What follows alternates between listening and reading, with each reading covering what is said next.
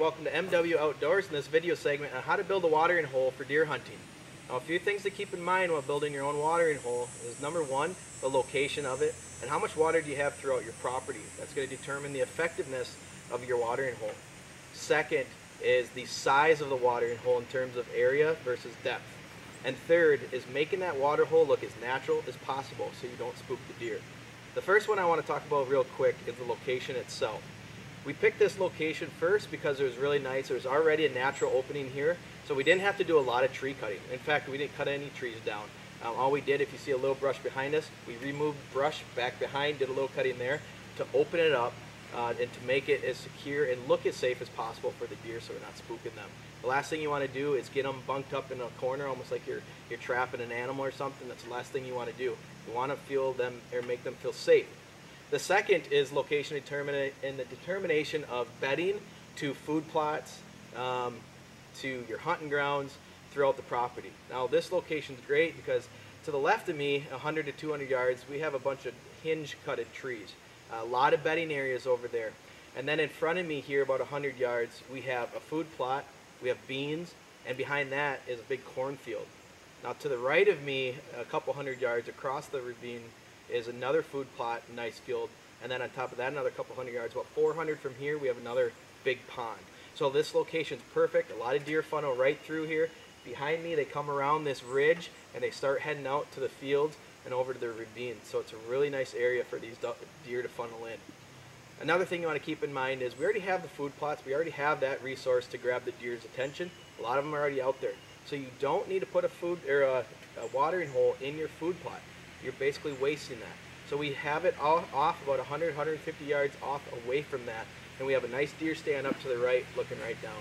If you have a watering hole where your deer stand is not, you're basically taking them away from your hunting, especially when you're bow hunting.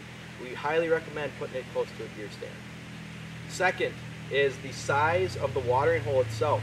So we recommend a 150-gallon bucket or water container, whatever you want to call it, tank.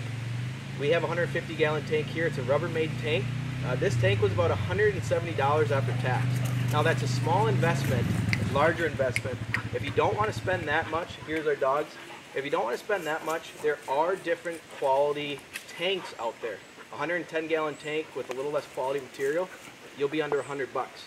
But if you could try to stay to that 100 and 150 gallon, we find that works really well. 5-6 years ago, we started using 25, 35-gallon tanks, and they're only a couple feet tall. We found out that every other week we were coming back and the water was dried up through evaporation. Now the problem with that is once you have a good watering hole, you're starting to get that pattern, you're starting to bring deer in. Once that's dried up, and you don't know if you come back 2 weeks later, you lost that deer's pattern, and it could be really hard to get that back. So this Rubbermaid 150-gallon tank, it's 2.5 feet deep. It gives us a lot of water depth compared to the surface area. The larger the surface area and the smaller the depth, the easier it's going to evaporate, the faster it's going to evaporate. So that's why we chose this, this size tank in particular. Last thing I want to get into is making the water hole look as natural as possible. Notice right now we have it in the ground. We still have some work to do to bring up the dirt and the soil around it to bring it up. You want to keep it below the surface here so it's, like I said, as natural as possible. You're not spooking the deer. You really want to try to do everything you can to make it like, you know what, this was supposed to be here. In fact, this has only been here for a couple days and we're just now getting back to it, and we have buck tracks, doe tracks, fawn tracks all around this already, and there was less than an inch because we just got a rain. So it's already working for us.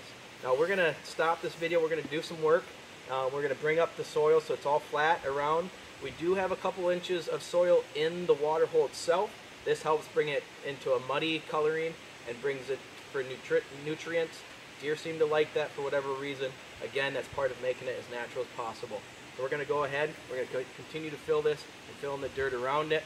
And we're going to also cut a log, not too thick, but a log that we can put in there. And that just helps any little small creatures, animals, if they fall in, they can climb out too.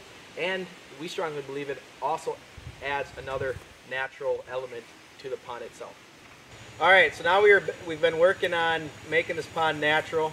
Again, we started filling everything in. So right here, all the dirt, it's filled in evenly with the small watering hole. We filled the rest of the water. You can see that it's muddy. That's because of some of that soil that we put on the ground. just to give that more natural look and that element to it. Here's the log that we have in. Again, it's just for any creatures or small animals that get in there. And you know, it could actually add some natural element to that as well. So what we're going to do is we're going to finish off here and just plant some natural grass seed around the area here.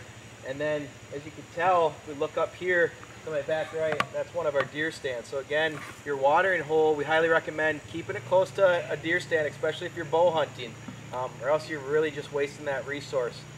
So we're basically finished up here. If you have any questions, leave a comment down at the bottom of the video, or head over to MW Outdoors, our website. We'll have an article there on it too. The last thing we're going to finish up here is doing a mock scrape, and we'll create another video on that. Thank you again for watching.